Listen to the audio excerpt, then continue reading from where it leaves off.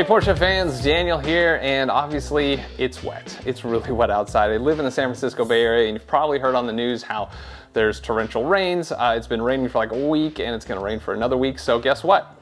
Cars are sitting here in the garage staying dry. I would love to get out on the back roads. It's not track season, it's not autocross season, so generally I'd be out driving the back roads. And even if it was dry, unfortunately folks, most of my back roads are either washed out, landslides, trees falling all over them. Yeah, it's really bad. So I'm sitting here in the garage thinking, what can I do to the cars today?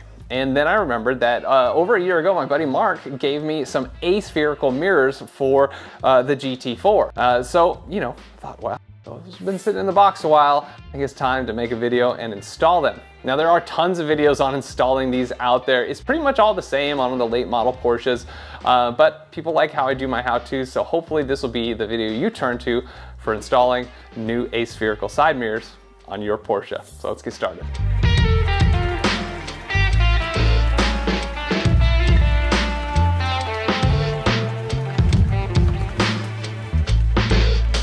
So what are aspherical mirrors? Well, most of your side view mirrors on your cars are totally flat. Except these have this little dotted line to show you where the outer edge of the mirror, where your blind spot would be, is actually slightly curved. You can even see a little bit of the curve in the glass.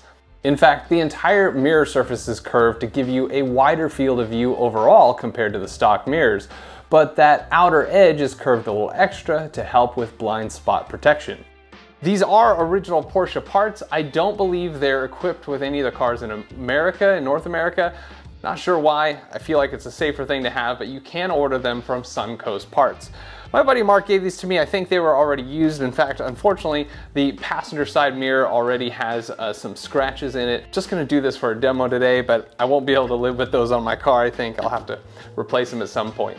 The mirrors are actually held in pretty simply. A lot of cars are designed this way. You've got these little spring metal clips here, and those are just gonna sort of clip the mirror into the mirror housing. You just need to pull with enough force to pop them out. Now it is a little scary because you feel like if you pull too hard, you're gonna flex the mirror and it's gonna break off. Now, totally possible, I've seen it on other cars, but remember it's completely backed by this plastic area. It's glued to that, so there's a lot of reinforcement, but you do wanna try to get your hand back there best you can and pull with even force. These are super easy to install. It'll take 5 minutes both sides, so let's get started. So on your mirror, you'll want to just twist it to the outermost position. You can use your hand or you can use the power, it's fine either way. I do suggest maybe running some tape around the edge of the mirror. I've got PPF all over everything. The car's stealth wrapped, so I'm not really worried about that, but it is sharp glass and you know it might scratch your paint. So I would definitely run some tape if you've got a nice shiny car. Now I'm gonna use a trim tool. This helps just kind of give you a little more room to pry back there, but you wanna get your fingers in there. My fingers are pretty thin, so I'll get behind the best I can, but just give it a tug and it pops right off, just like that. And then here you can see we've got our two connecting wires, so just pull those off and you're all done. All right, now that that's off, we can get our aspherical ones and throw them on. On the back side, there were two little contacts with wires attached. I don't know if that's for heat, folks, or what. I can't think of any other reason it would be there, but I didn't think these were heated. Now, mine does not have auto dimming, and I know that because if you look at this other one here, it has secondary wires. And you can see that they have the soldering points on the mirror and this extra pigtail that would normally nest in this little plastic clip here. Mine has that plastic clip, but no cables here. So this is an auto dimming mirror, and you can also tell because it has this bit of border all the way around. It's probably a little difficult to see in the camera. So if I install this on my car, will I have auto dimming mirrors? No, because I don't have anything to plug into this pigtail here.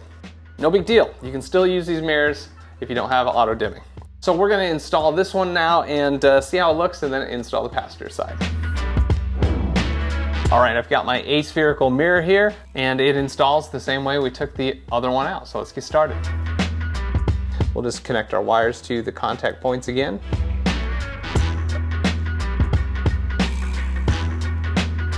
And then you got these metal tabs. They just go up in the top left and right corners. You'll find them pretty easy. Just try to position the glass the way you had it before you tugged on it and press. And that's it. Aspherical mirrors installed. Now you might get a little better grip if you take it and push it this way and this way. You can get your finger into that slot a little better.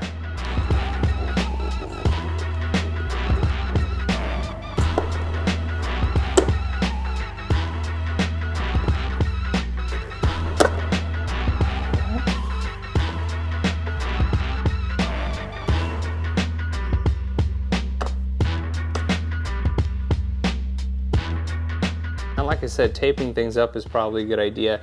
Even right here, you can see the glass kind of caught a little bit of the edge. Now, generally, you're not going to be able to see that, but you know, if that's going to bother you, tape this up as far in as you can. Even this is the line where my PPF is, and it's still scratched even inside of that. So a little annoying, but I'll probably never think about it again. All right, get our new one here.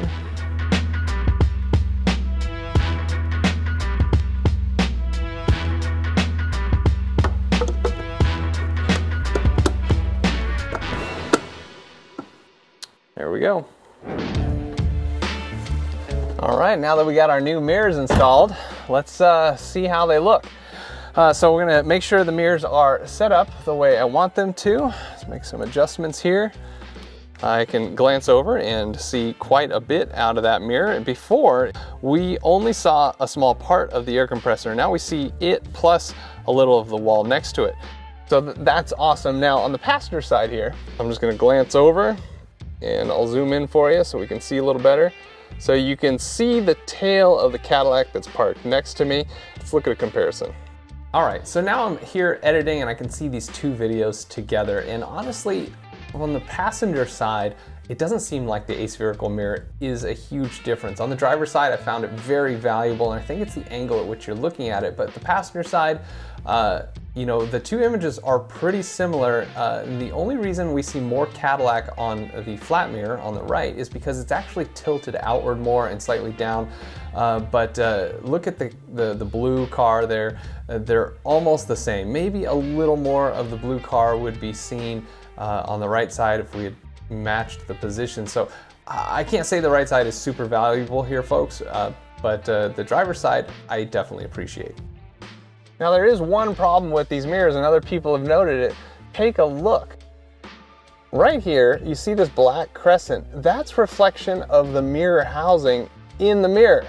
And that's all area that you have no visibility of because the housing blocks it. And that's unfortunate. I mean, you could possibly turn the mirror more inward. That's fine, but then you just see more of your car here, and that I think is a problem. I'm going to tell you more about that in a sec. And now you have less view over here. So in some ways, the aspherical mirrors are really only partial gain as what they potentially could be because of those darn mirror housings, but that's just the way it is. So how do you minimize your blind spots? Well, setting your mirrors correctly is super important, and so many sources recommend, oh, just adjust your side mirrors so that you can see just a little bit of your car, or if you have a rear door, maybe see the rear door handle or something. And then you always know, you have a reference of where you are relative to your car. And I think that's ridiculous, honestly. I think that it's a total crutch. You're driving a sports car, you should have a pretty good feel for the car that you're driving, and having to see your car is useless, folks. Unless you're going to get really close up to something in those moments, yes, you want to see your car, and I'm going to show you that a different mirror setup will still allow you to do that, but we want to get the most out of our mirrors. So take a look at this. So when I'm sitting in the driver's seat, I can look in my rearview mirror and I see pretty much a tunnel of stuff right behind me, and I'll see any cars that are far away approaching from the side. And then I can glance over at my mirror and I'm gonna see a certain amount of stuff. Here's the zoomed in view, and right now I see, I don't see the Cadillac that's parked right next to me, and but I do see the car that's parked behind it, the blue Acura. And I see a bit of my car. This is what people recommend you do, so you can say, oh yeah, I know where my car is. But folks, that is wasted mirror reflection right there. That is all wasted mirror reflection. You wanna see all those things that are dangerous to you, not your car. So I'm going to move my mirror outward, folks, like this, until you can't see your car. It doesn't have to be too far past, but you definitely want it past that. Go a little farther. Boom. Now look at that. I can now see the Cadillac that's parked next to me. That's the tail end of the Cadillac and the Acura. That's all you need to see. The Acura can be seen in the rearview mirror there. And I look over here, I can see it there. Plus I can see a car that's right up next to me. And how you want this, folks, is you want to use your forward vision to see ahead. You want to use your peripheral vision to pick up on small motion, and you need to be able to just glance over and see what's right next to you. And I can see a car next to me. And you want to use your side view mirrors to pick up on right behind that portion that you can see by just glancing over, and your rear view mirror collects the end. You see, when you set your mirrors where you can see your car, there's a whole section of actual blind spot. But if you do this, whether you have aspherical mirrors or not, you're not going to have blind spots. All right, so now you ask yourself, well, what if I want to see my car? Well, folks, it's very, very simple. Very simple.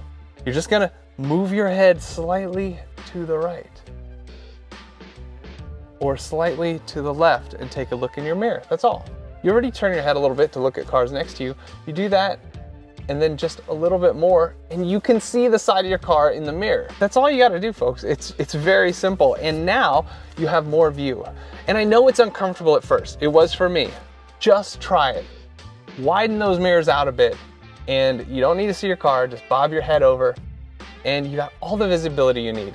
Don't take that artificial crutch of being able to see the side of your car. All right, folks, I hope you enjoyed this video. Remember, when installing these mirrors, take your time, get even pressure on the back the best you can. If you flex those mirrors, it's totally possible they might break. They generally won't, but it's possible. And tape up the insides of your mirror housings to minimize any scratching if you're worried about that. Now, if you appreciated this video, please hit the like button, subscribe, and consider hitting the bell to be notified of future Porsche content. Thank you so much for watching the Jeff Violoni channel. We'll see you next time.